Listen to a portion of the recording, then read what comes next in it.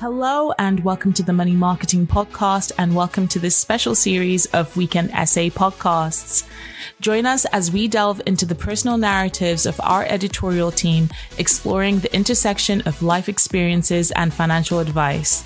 From triumphs to setbacks, each episode offers a candid glimpse into the journeys that shape our perspectives on money management.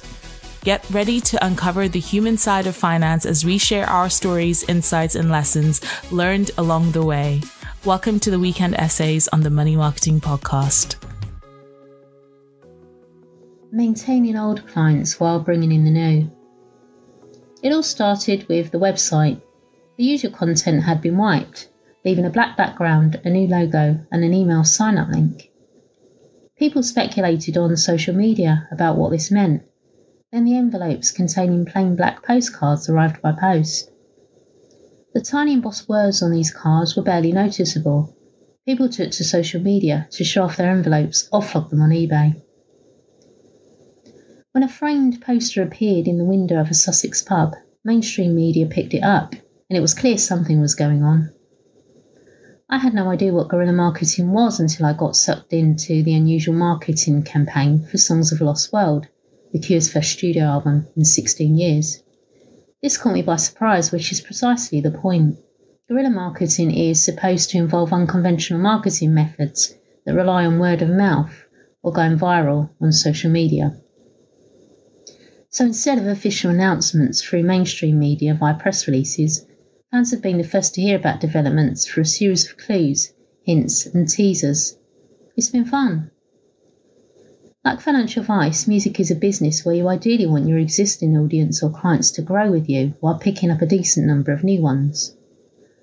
My eldest son Liam is studying the business side of music as part of his level 3 diploma in music production and performance, so we're having more discussions about this sort of thing at home. When Liam told me he was learning about the pros and cons of signing to an indie or major record label, it reminded me of the debate about whether to join a small or big advice firm, or an independent or restricted proposition.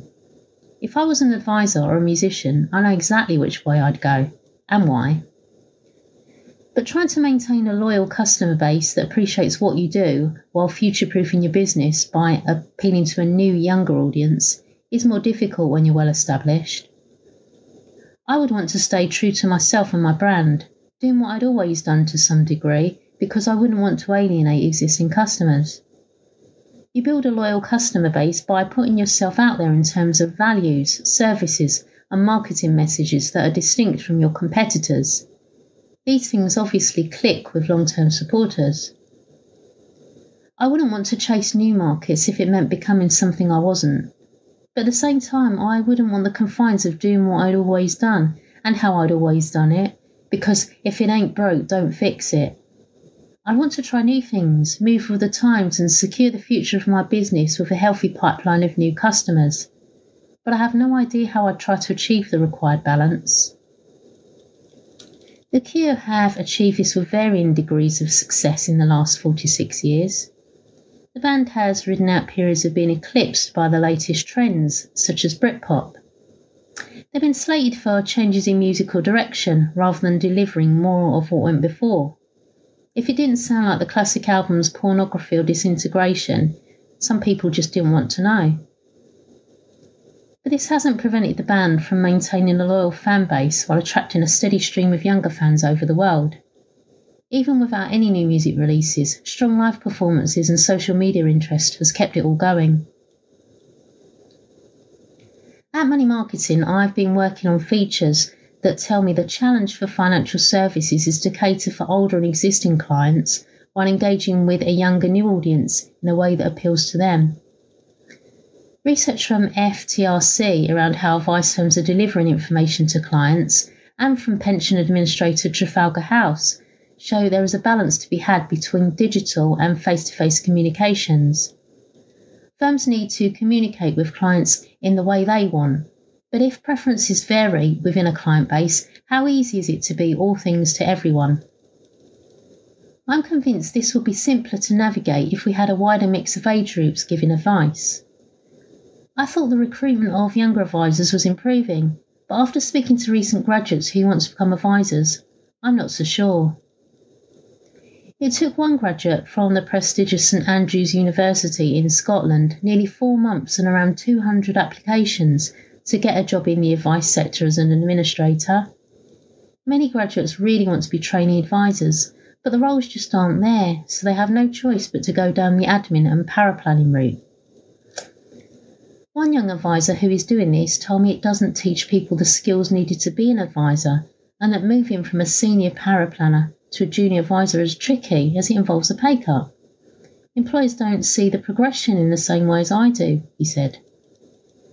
A different source has told me firms are reluctant to take on young people as trainee advisors because it's harder for someone with minimal life experience to build meaningful relationships with clients. I sort of get that. I'm married with kids and could easily relate to someone going through a divorce, not because I'm experiencing it, but because I understand what marriage means and conversely, what no longer being married would mean. In my early 20s, I could sympathise to the extent that I'd experienced a relationship breakup, but I wouldn't have understood divorce as I would now. But I don't think it lets the advice profession off the hook in not having enough employed roles for people who want to advise. If you're old enough to know what you want to do with your life, you're old enough to be taught how to do it properly. Making self-employment or associated roles the default strikes me as not the right way to do it. Let's try something new. Thank you for joining us on this episode of our weekend essay series. We do hope that you enjoyed it. Please do keep up to date with all our new releases via Podbean, Apple Podcasts, Spotify, and everywhere else you get your podcasts from. You can also keep up to date with all our new content published on the Money Marketing website, as well as our print edition Money Marketing magazine, so make sure to subscribe. Follow us on Twitter, LinkedIn, Facebook, Instagram, and Threads. See you next time.